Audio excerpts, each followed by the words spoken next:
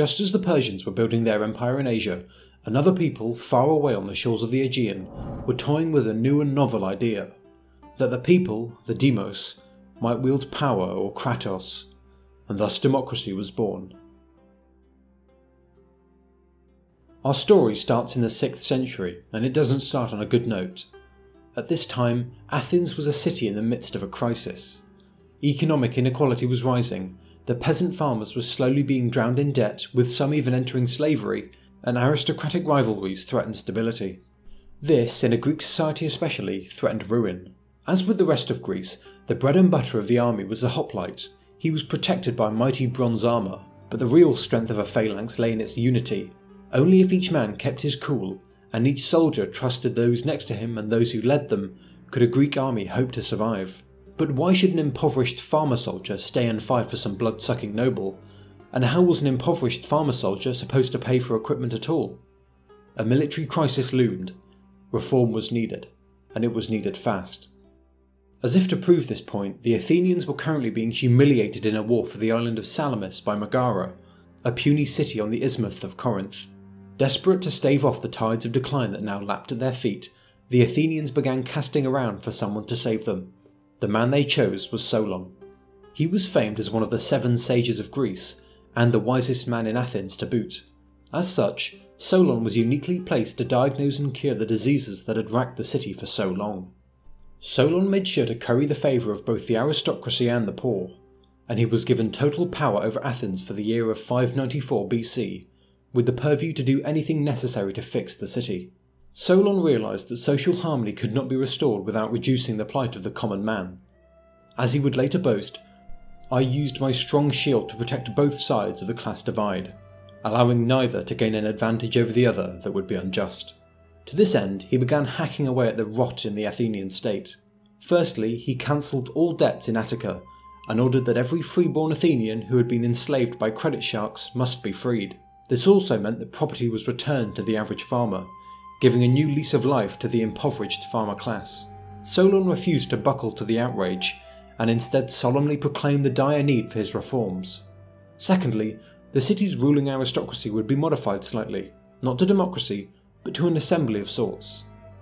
The city's aristocrats now had to be voted in by the citizens, although the poorer citizens were not allowed to speak in this assembly.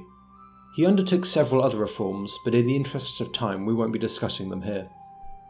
After his stint as Athens' Archon in 594, Solon departed the city for a Mediterranean cruise. He had done much to reduce inequality, but as he left Athens it was a city that was still in many ways unchanged. Sure, the poor had been freed, the abuses of the rich curtailed, and more legal recourse given to the poor, but the rich still monopolised most political power, a state of affairs that would not last forever. The 6th century rumbled on, and Athens was on the road to recovery. After a renewed bout of conflict, Salamis was wrested from the Megarans. However, aristocratic rivalries continued to swirl. By the 560s, the Athenian family that would cause the most trouble were the Alcmaeonids, primarily because the Alcmaeonids were a family in exile, accursed and spurned by their fellow citizens.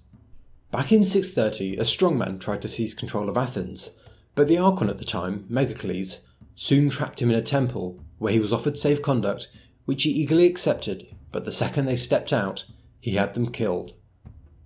A job well done, Megacles might have thought, but others disagreed. In Athens, rival families snarled and snapped at each other, constantly sniffing for advantages. This feuding resulted in Megacles' family, the Alcmaeonids, being exiled in 600 BC. Promises were sacred things, and several of the Alcmaeonids' enemies were able to gang up on them using this pretext to force them out of the city. The stain of scandal had followed the Alcmaeonids ever since, but now, 4 decades on, they plotted their return, and they wouldn't have to wait much longer. By the 560s, there were several prominent figures on the Athenian stage. First, there was Lycurgus, perhaps the grandest aristocrat in Athens, and the head of the Boutad family. Then there was Peisistratus, a dashing young and well-connected war hero. In the aftermath of the Salamis campaigns, he had been one of Athens' high flyers, and it was his ambition to go higher still. He always made sure to court the love of the people, and was soon the most powerful man in the city. One day, Peisistratus faked an assassination attempt upon himself, and then rushed to the assembly, asking for a group of bodyguards to protect him from his enemies. Many protested at this request, including Solon himself, who warned of a tyranny, but they were breezily ignored. Peisistratid's request was granted. He had his bodyguards. He then promptly occupied the Acropolis, the mighty citadel that dominated the Athenian skyline. Even now, 2,500 years later, Solon can still be heard face-palming down the ages. The Athenians suddenly woke to find their city in the grasp of a tyrant. This might seem like a point that's been done to death already, but in ancient Greece the word tyrant did not have the same connotations it does today. For them, being a tyrant did not mean that you were cruel or despotic, merely that your rule was technically illegal. The other aristocrats of Athens did not have the strength to oppose Peisistratid alone, whose connections and popular touch gave him wide-ranging support. It was at this moment that the Alcmaeonids smugly made their return. With Peisistratid looming over them, Lycurgus and the Butad family were in no mood to be picky about their allies. A pact of friendship was sealed between the two former rivals, and their combined power soon forced Peisistratid to scamper into exile. He was down but not out, and was confident that this exile would only be a temporary one.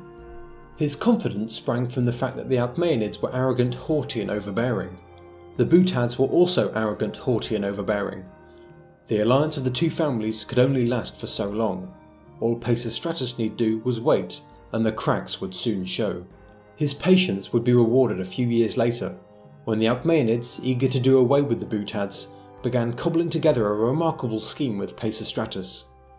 To cement this unexpected alliance, Peisistratid divorced his wife and married into the Alcmaeonid clan, and they prepared to put their plan into action. On paper, the scheme that these veteran politicians devised was so ridiculous that if it wasn't real you'd assume I'm making it up. Peisistratid found an incredibly tall and handsome woman, who he then had suited and booted until she looked like the goddess Athena herself. The two of them then hopped on a decked out chariot and sped off down the road to Athens. You could be forgiven for thinking that this would end in disaster, but against all the odds this bit of theatre stunned the crowds, who were apparently gobsmacked by the appearance of a patron deity on their very streets. With the support of the Alcmaeonids as well, Peisistratid was able to swoop back onto the Acropolis. Unfortunately for him, it wasn't long before the Alcmaeonids started backstabbing him again. They began circulating malicious rumours that Peisistratid was unwilling to consummate his marriage with his new Alcmaeonid wife. This allowed the Alcmaeonids to play the part of the morally outraged in-laws, and they once again allied with the Butads to drive out Peisistratid. All this double-crossing had essentially brought them back to square one, but it was now clear that the Alcmaeonids were the preeminent clan in Athens. Peisistratid fled once again to lick his wounds, and he spent the next decade patching together a power base. Awkwardly dropping his Alcmaeonid wife and returning to his first spouse, he then gained the support of backers in Thebes, and finally, in 546 BC, he made his move. Landing at the beaches near Marathon, he struck out for Athens, ready to smash the treacherous Alcmaeonids once and for all. The Alcmaeonids were also spoiling for a fight, but discipline was lax. Peisistratid surprised the Alcmaeonid army while they were waiting in the town of Pallene, and he soon won a decisive victory. The road to Athens lay open. Victory was his at last. Third time's the charm, as they say. The Alcmaeonids did not bother returning to Athens. Instead they fled directly into exile, and Peisistratid became tyrant unopposed. Thankfully, the new tyrant proved to be merciful and even-handed, with Peisistratid easing aristocratic opposition by doling out a few magistracies or commands to certain figures. At the same time, he sent the children of opponents to the island of Naxos as hostages, and introduced exotic Scythian soldiers to police the streets. The poor weren't ignored either, and he did his best to ease the plight of the farmers with grants of cash which was raised through progressive taxes on the rich, making this one of the earliest wealth redistribution schemes, while he made sure to constantly get his face out there and brand himself as a man of the people.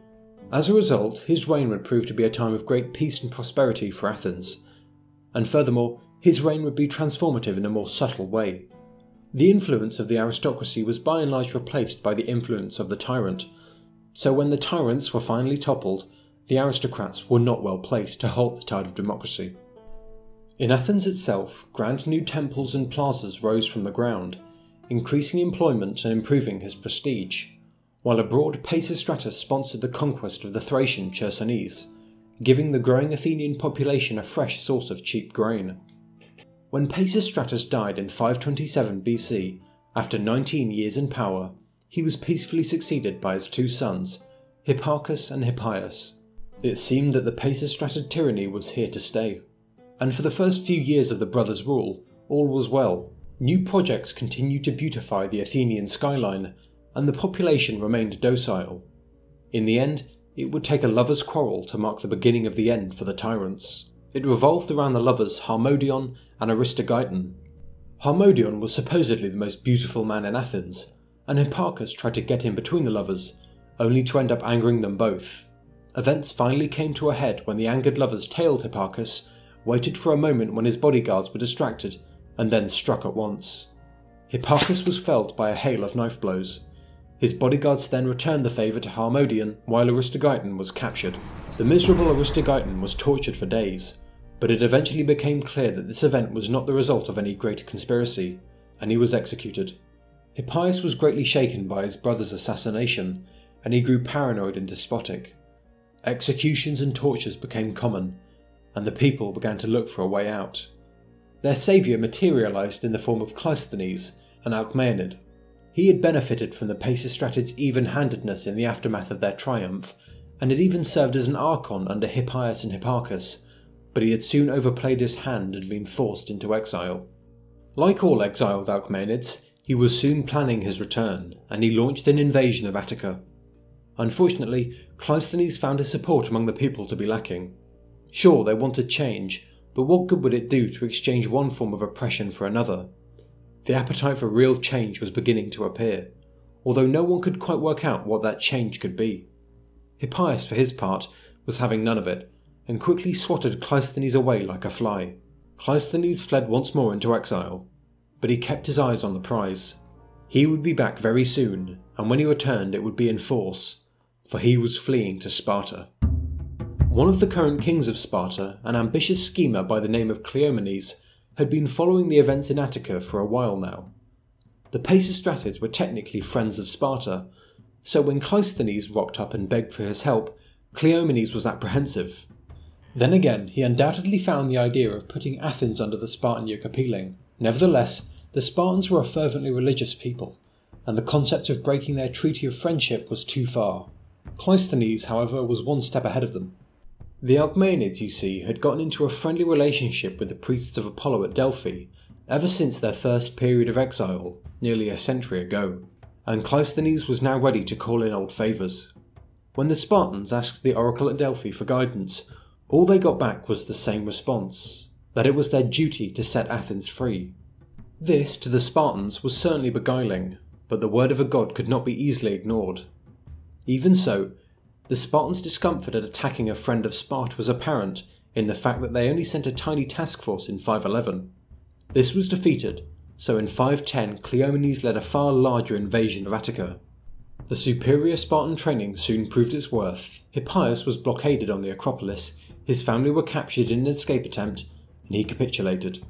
And just like that, the tyranny was over. But Cleomenes allowed Hippias and his family to flee into exile. The tyranny was over, but almost immediately the victors began to argue over what it should be replaced with. Cleisthenes wished for a free Athens. Cleomenes wanted a subservient one. Something had to give, and it had to give soon. King Cleomenes withdrew from Athens and began supporting Cleisthenes' political opponents, in the hopes that, if he could not outright conquer the city, he could at least make sure it was riven by factionalism.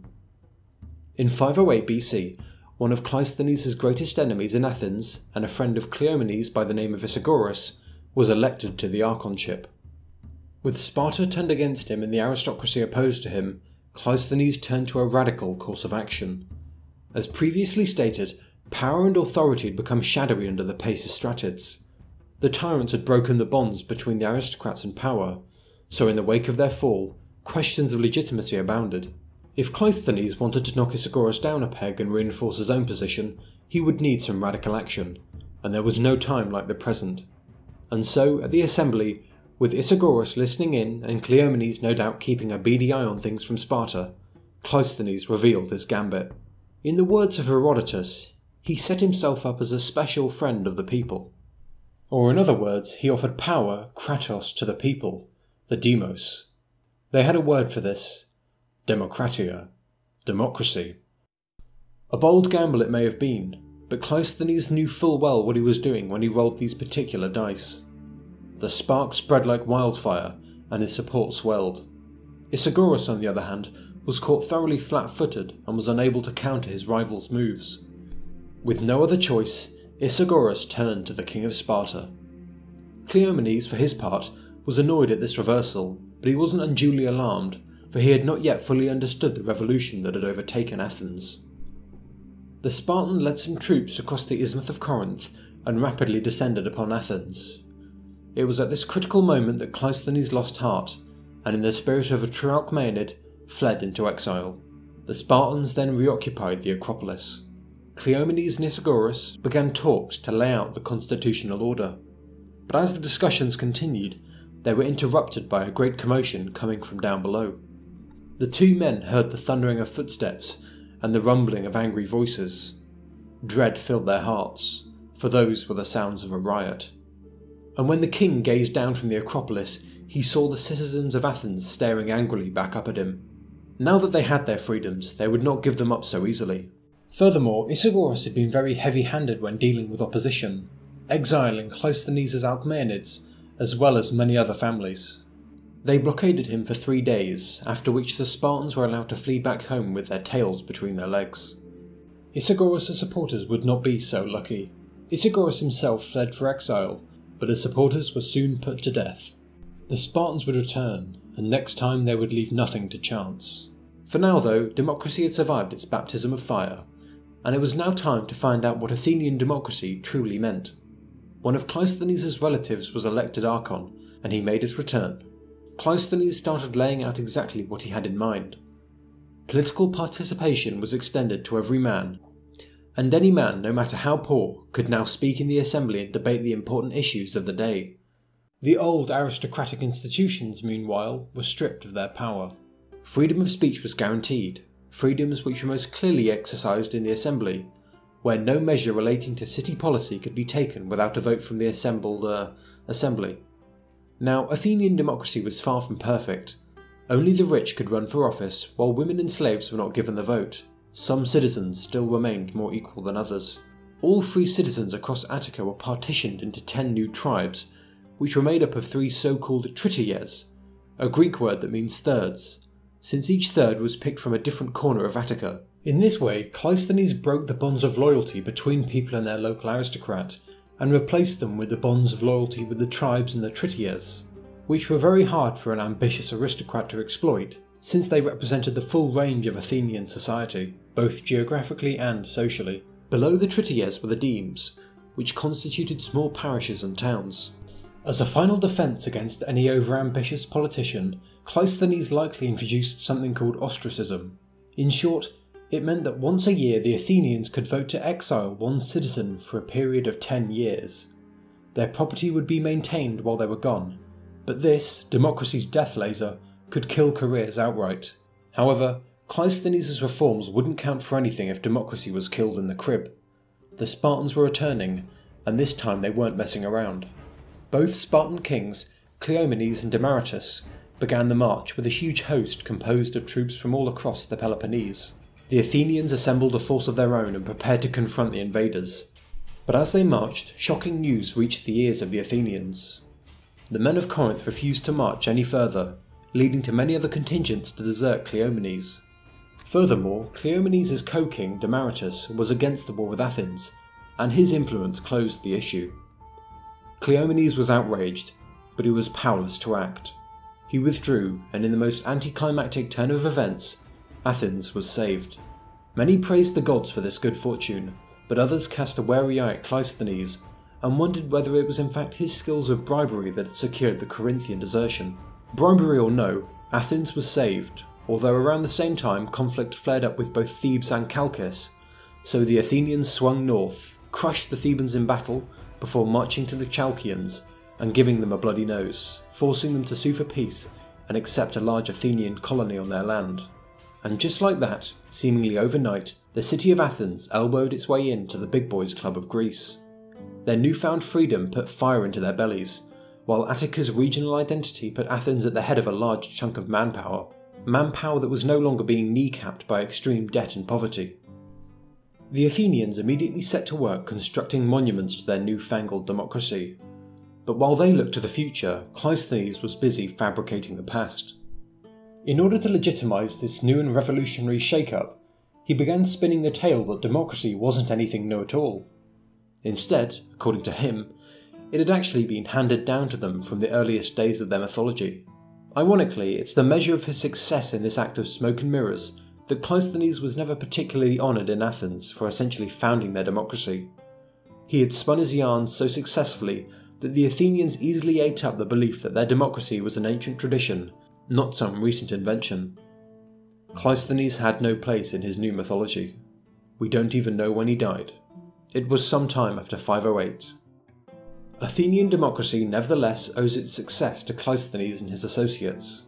From now on, the people of Athens held their own destiny in their hands, and they would need to brace themselves, for a storm was coming. In 507, the Athenians had sent envoys to the Persian satrap of Sardis, asking for an alliance. The satrap responded that an alliance could be agreed upon, so long as the Athenians agreed to give earth and water to Persia, or in other words, submission. The envoys didn't understand what this meant at the time and gave it. When they returned home, they were angrily lambasted for this act, but nothing else came of it. The Athenians hoped that this would be the last of their dealings with the Persians, but as we shall see, things were just getting started.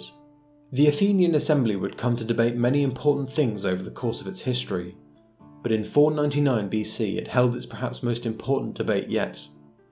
In that year, all of Greece reverberated with cataclysmic news.